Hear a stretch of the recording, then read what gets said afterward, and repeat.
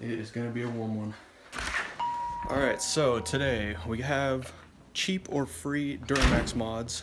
This applies to LML owners or really any DURAMAX generation. And this actually applies to really most truck owners in general for a lot of these. And if you are new to the channel, please consider subscribing. I got a lot of truck content as well as snowmobile right there. Sorry, content coming this winter for you.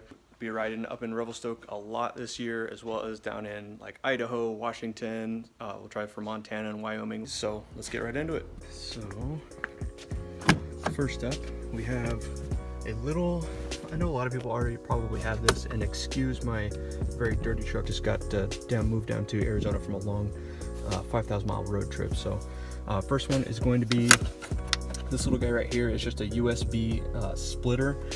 Reason I say it's a cheaper free mod, they're only a couple bucks, less than $5 normally, but in the LML trucks that have the navigation centers like this, they have the USB ports right here and here, as well as right here, but when you plug in your iPhone or Android or anything like that, it'll come up on the screen as CarPlay. It just kind of avoids having that pop up and whatnot, so just having this plugged in, it just charges the phone, so it just makes it a little bit nicer to be able to do that. Normally you can get these at like gas stations or something like that. This one right here is a really low profile one, which I really like. It sits in there really low compared to most of them that stick up and are just kind of ugly in my opinion.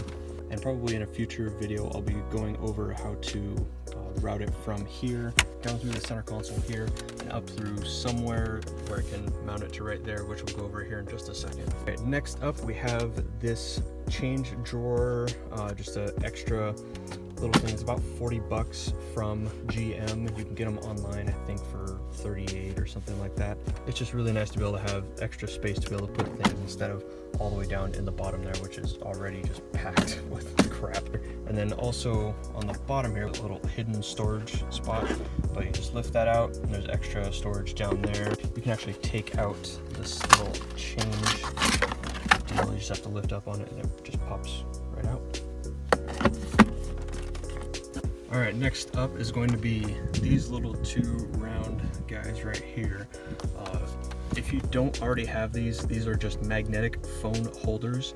Essentially, it's about $12. It's on Amazon. I'll link it in somewhere on the video here, or as well as in the description. But you basically just need to put two or one the metal inserts that come in the kit on the back of your phone or on the inside the case.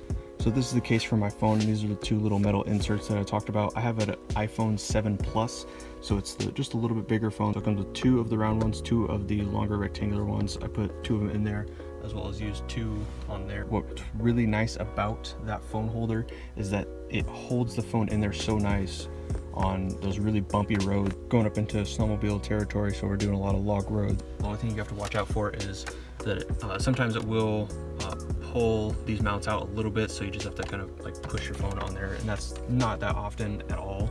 It's maybe once a month where I accidentally pull it off somehow and it pulls that out, but holds it in there really nice. It's been on there for about 8 months now, through a full season of snowmobile riding last year, and no issues. All right, next up we're gonna switch around to the driver's side. This is an OBD2 Splitter. Essentially, it just plugs in right here to your OBD2 port, and then I just hung the wires, or zip tied the wires up above there so that they would be able to hang down a little bit. I still need to organize them a little bit better, just because I don't want them hanging down this far like this, and as well as getting in the way of the parking brake here. But right now I have it plugged in to my Edge monitor right now, and then I ran the wiring just down and plugged it in right here. So again, I need to kind of hang this up a little bit more so it's not hanging down like that, but I have not noticed any differences in it. I've plugged in an OBD2 scanner while the Edge is plugged in. Noticed nothing that affected the OBD2 scanner or the Edge. What I have planned in the future is running the AMP research boards, replacing the stock ones here and plugging into the OBD2 port right here, as well as just having a spare OBD2 port so I don't have to continue unplugging this to be able to use every everything all at once. I've had really good luck with it, no issues whatsoever with it. This one was about $10 shipped on Amazon. Again, I'll link that in the description below. Next up on the outside of the truck here, you can see these AVS Rain Guards. I love these things. They are low profile. They don't stick out. I hate rain guards that stick out. They're about 50 something dollars, between 50 and 60 bucks, shipped on Amazon as well for the LML truck.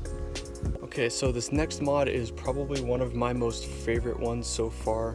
It's free. I don't know if this applies to a lot of the older trucks. On the LML side, this is probably one of the things that I have not seen too many people do yet.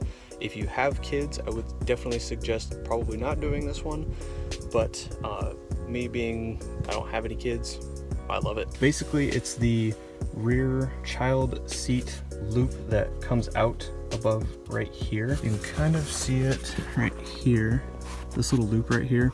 Whenever I would look in the rear view mirror, I would see that stupid little loop looking like it was a piece of electrical wiring just sitting here. How you're gonna need to remove that, you basically need to put the rear seats up like that. If you have one of these shelves, you might need to take it out, but you'll need to remove the jack, as well as you'll have to loosen, well actually take off basically the rear seats. The bolts, or sorry, nuts here. There's one back here, one over there, and I think there was one in each corner, right there, and then there's two others on the other side back there. But you basically need to take all those off, push the seats forward enough to be able to get a bolt on it.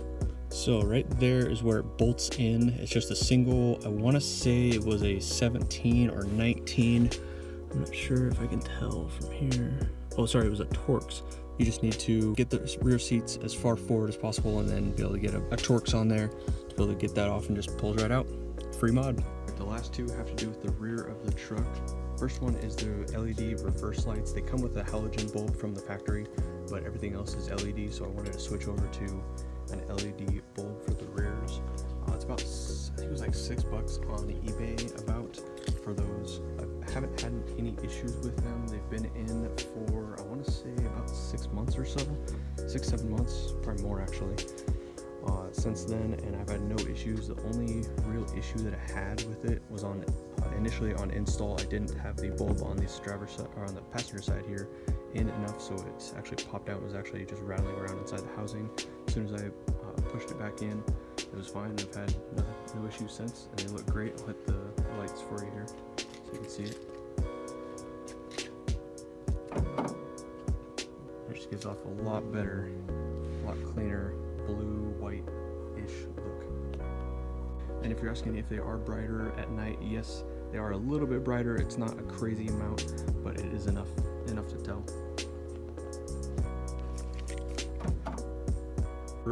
And just in case my LED reverse lights do go out, I do keep my stock bulbs in this little baggie here, and I just keep it in the truck just in case.